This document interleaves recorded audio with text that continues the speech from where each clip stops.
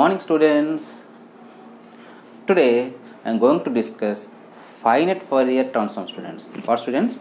Finite Fourier transforms. Let us see finite Fourier sine transform. What, students? Finite Fourier sine transform. Say finite, students. It is a finite. So far we learn minus infinity to infinity or 0 to infinity. Okay, students, minus infinity infinity or 0 to infinity. Now it is finite interval, students. Finite interval. See, 0 less than x less than c. 0 less than x less than c.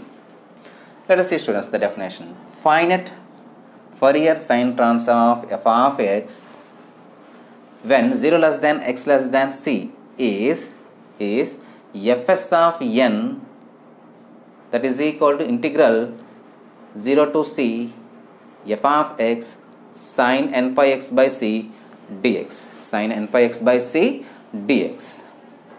Okay, students, we can easily remember, students. What is Fourier sine transform, students?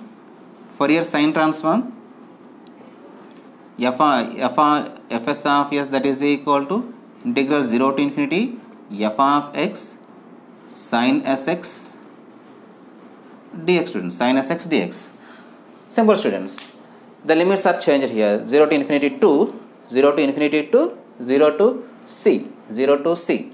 Suppose 0 to 1, we can write 0 to 1. 0 to 2, 0 to 2. Okay, students. Okay. F of x is f of x. Now we have sin n pi x by c, students, in place of sin sx, and simply dx.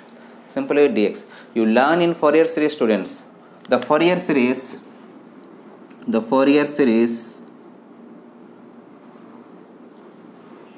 of f of x in the interval 0 less than x less than c, students. What is Fourier series? F of x is equal to a naught by 2 plus sigma an.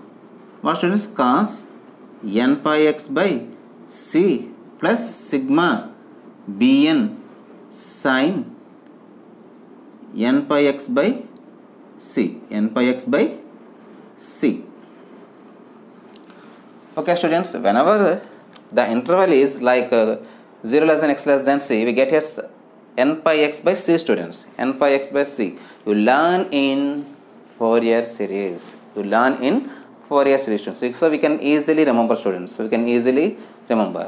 once again, students, what is Fourier sine transform, students? Now fs of n, students, not s here. What, students? N, that is equal to integral 0 to c f of x sin n pi x by c dx. That means here from the basic definition we can remember, students. Okay, we compare. Finite means integral 0 to c f of x sin n pi x by c, students, because whenever the interval is 0 less than x less than c, we are using generally cos n pi x by c or sin n pi x by c. So that here sin n pi x by c. Now see, students, inverse, second one, is the inverse finite Fourier sine transform of fs of n when 0 less than x less than c is. See, students, whenever Fourier sine transforms, there we get only sine terms, students. This one, sigma n is equal to 1 to infinity bn sin n pi x by c. Are you remember, students? Right. So we get here f of x, that is equal to 2 by c, students. Generally inverse Fourier transform we get 2 by pi. Here we have c, so 2 by c. Sigma n is equal to 1 to infinity. Generally we write, students, fs of s. So we have here fs of n. So write here fs of n sin n pi x by c. Simple, students. Sin n pi x by c. In this way you remember, students. In this way you can remember by comparing Fourier sine transform and Fourier series. Okay, students, we can easily remember, students. Right. Similarly, finite Fourier cosine transform, students. Finite Fourier cosine transform. Say again, interval is 0 less than x less than c, students. fs of n 0 to c f of x. This time, students, cosine means cos n pi x by c. Cos n pi x by c dx. Inverse, students. Inverse finite Fourier cosine transform. Inverse Fourier cosine transform. Whenever there is an even function, we get these two terms, students. These two terms.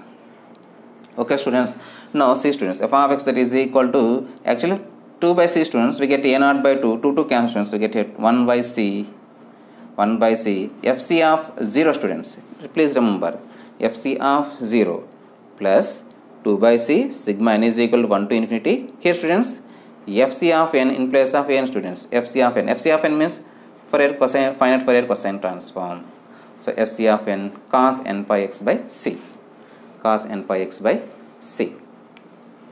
This is about finite Fourier sine and cosine transforms. In this way you can easily remember students, otherwise it is very difficult students. Okay, hope you understand. Thank you for watching this video. Jai Hind.